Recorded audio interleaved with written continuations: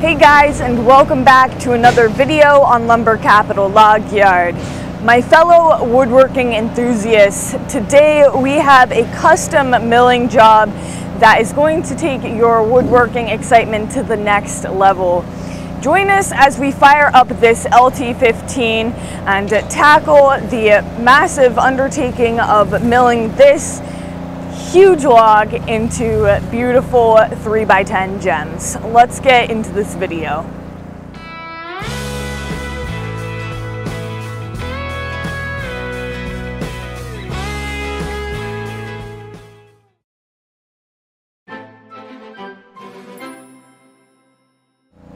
I wanted to just quickly point this out to you guys before we get to milling this log.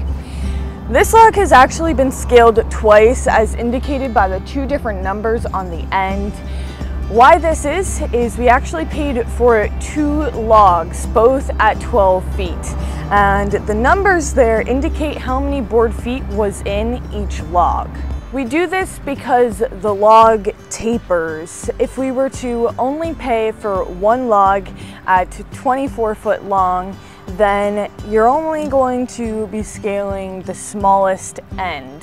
Whereas if you paid for two logs, that second 12-foot log is going to be scaled at a larger number because there are more board feet in the log that is wider, farther down on the tree. So when you see the two numbers there, one's 86 and the other is 73. So kind of a significant difference, and that's why it's done that way. Buckle up, folks. This LT15 sawmill takes a bit of elbow grease, but trust me, it's worth it. You may be curious as to why we are not using our LT40 to mill this massive log. It would undoubtedly be faster and require less manual labor. But the reason for this is that our LT15 actually has a bed extension, and this is what allows us to mill this 24-foot long log on this mill versus using the other one, because the other one is just too short. Now let's get to milling this log.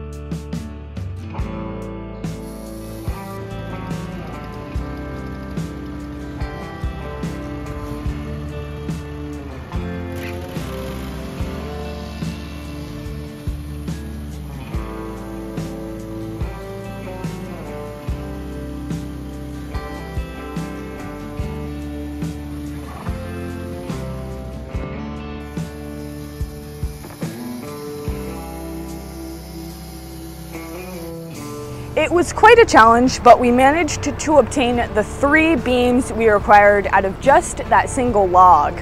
The task was tricky because the log was just the right size. And trees seldomly grow perfectly straight. As the length increases, the bends become much more apparent as we attempt to make a straight cut. Regrettably, this beam has a lot of wane in it to do to that, and so we've already contacted the customer and asked if this is acceptable for what he's using it for. He has not gotten back to us yet, so we have to wait for him to do so.